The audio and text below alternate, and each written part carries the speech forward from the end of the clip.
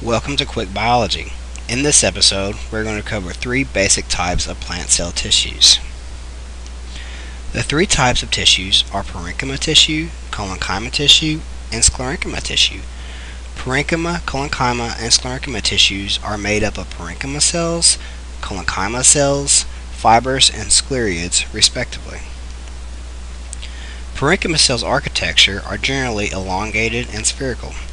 They often make up a lignified secondary cell wall that is hard with structural properties, is also impermeable to water, and has pits that allow water to pass through at specific locations.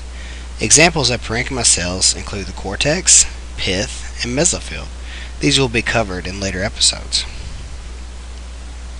Collenchyma cells are not found as often in plants, but are found at specific locations at specific points in development.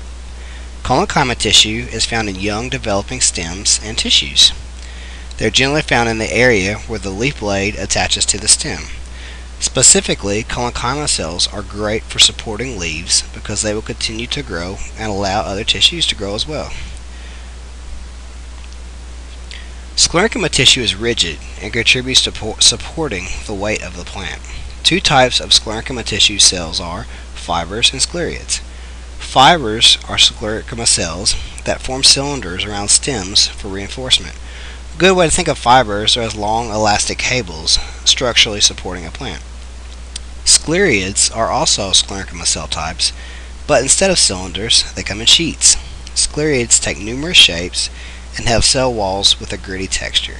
They are also used for structural support. These three simple tissues will be very important in explaining much more complex plant systems. Thanks for watching this episode of Quick Biology, and please subscribe to this channel.